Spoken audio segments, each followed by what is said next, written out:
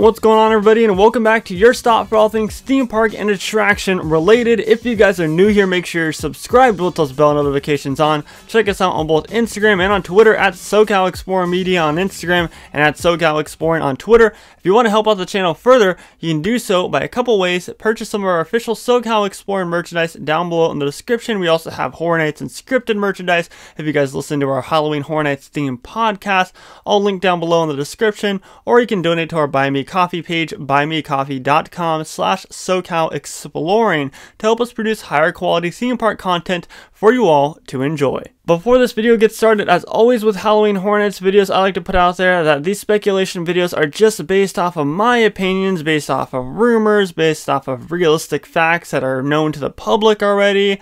So please, if you disagree with them, try to be positive down in the comments section, and we don't like to bring negativity onto this channel. We always like to keep it positive for the most part. I'm just here to speculate and have fun. Anyways, yes, like I said, a Halloween Horror Nights speculation video. Halloween Horror Nights 2021, and I was going to make the Orlando one first since there's a lot more going on in the Orlando speculating realm, but I figured you Hollywood fans need a speculation. As we know, for California, it's been rough and we need something to look forward to. So in today's video, I'm going to be talking about all the rumors surrounding Hollywood, the possibility of stuff coming back, what I think is going to be coming back, what I think could get replaced, stuff like that. And many times you'll often find that I'm referencing the HHN Nightmare speculation map from last speculating season. If you guys don't know who HHN Nightmares is, they're a great account who are always putting out these speculation maps who are actually scary accurate most of the time. So we're going to be basing all of our topics and rumors based off of their map. Properties included on their map include The Invisible Man, Universal Monsters, The Bride of Frankenstein, Beetlejuice, Billie Eilish, The Haunting of Hill House, and of course the Texas Chainsaw Massacre. Now right off the bat, with the rumors of the Billie Eilish house already getting taken down in Orlando, I don't think that we're going to be getting Billie Eilish this year. The Invisible Man, I think, was just wrong. I think that was probably just like one of those ones that they're kind of tossing around with. I don't think that the Invisible Man is coming next year or this year at all in specific.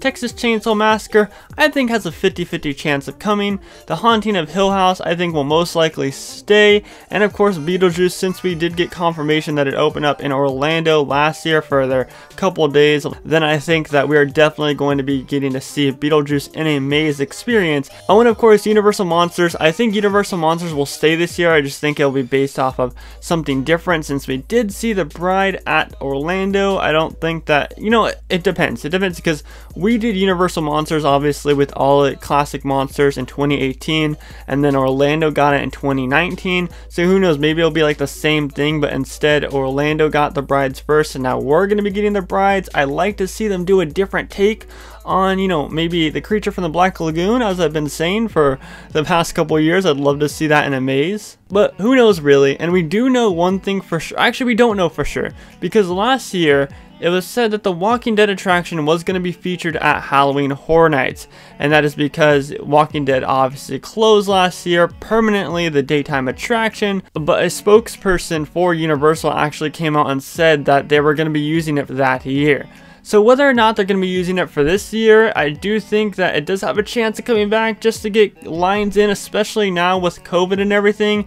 Maybe they want to have more spaces for crowds to go and spread out compared to just all bunching in to say like 3 mazes. So right now, my best guess for properties that are absolutely, for the most part, locked down for Halloween Horror Nights in Hollywood this year is Texas Chainsaw Massacre. Obviously, they can just reuse some props and stuff like that. The Haunting of Hill House, and of course Beetlejuice, and Universal Monsters, whatever it's based off of. As far as all the other properties and stuff, I don't know. I would love to see them do a couple original mazes this year. Maybe one based off of All Hallows Eve, you know, the scare zone that we got in 2019. And man, it feels so weird to say, oh, the scare zone that we got in 2019. That was so long ago. Like, the fact that we didn't have an event in 2020 is just weird, you know? Scare zones, I'm sure, aren't set at all. I'm sure that's going to be a, you know, within a 3-month decision for Universal Creative on what they're going to do for scare zones. And the Jabberwockies, of course, I think will come back. I think for sure the Jabberwockies will come back. There's no doubt about it. They will always come back until they develop a brand new show, which I don't think will be anytime soon. One thing I want to throw out there is I think that Tram could come back, especially with COVID times, and we'll get into COVID and all of that in a couple minutes, but I think that Tram could come back. It could be based off of, I don't know, just any property out there. We have the Forever Purge coming out. It could be based off the Forever Purge, you know, who knows? The Forever Purge is the final movie for the Purge series. It's going to be, as far as I know, the plot is going to be based off of what happens to the people who purge after the designated time that all crime is legal. So yes, even though we've seen the Purge a million times, if it's going to get crowds to go to the Tram, I definitely think that's a plus. And honestly, even though the Tram's not that great in my personal opinion, well, certain years were better than the others. Hollywood Harry had to be the best year of the Tram by far. But I do miss it. I miss that was exclusively Hollywood's thing, you know. We always had something to hold on to here in Hollywood that was exclusive to us. Orlando didn't get it. The other international events that did it didn't get it. We had Tram, and that was our thing. And I miss it. I truly do miss it. I miss driving down there and it being all eerie and they're playing audio based off of whatever the story is on the Tram TV screens, and then us getting down, the chainsaw chasing after us. I miss that feeling. So do I think it has a big potential to come back? Yeah, I think so. I think that Tram was never written off as it's never coming back. I think it was just taking a break. Other properties that I think could come is Halloween 2018, a property that a lot of HHN fans want to see, especially since they can continue on the trilogy where they have Halloween Kills coming out this year, and of course the third Halloween movie from the trilogy, and they could do that in an HHN maze somewhere later down the way, but we could have Halloween Kills next year for 2022, you know, just continue that series on. Another property that I want to throw out there is, of course, one that I'm sure a lot of you guys aren't happy with, and I'm sure a lot of you guys are happy with, is Stranger Things, of course. The 4th season. We could get the 4th season.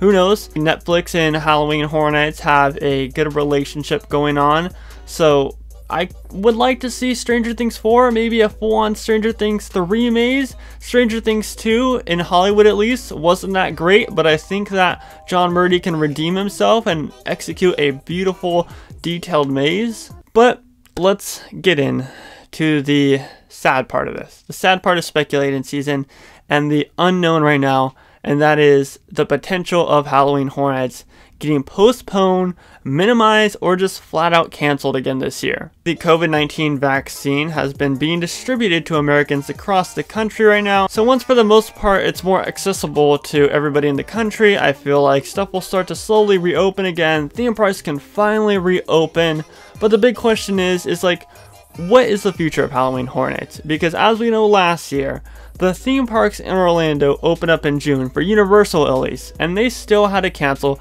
Halloween Horror Nights. However, they did provide us with the tribute store, obviously the 2 daytime houses, and then the one at the very end in Beetlejuice, and I was lucky enough to check out both Universal Monsters The Bride of Frankenstein Lives and Revenge of the Tooth Fairy, and I must say, it was a short line every time. It was super easy, super quick. I felt safe because there was plexiglass in front of the characters, and you know, the plexiglass didn't defeat the scares at all. If anything, in some scares it worked out better to have plexiglass there.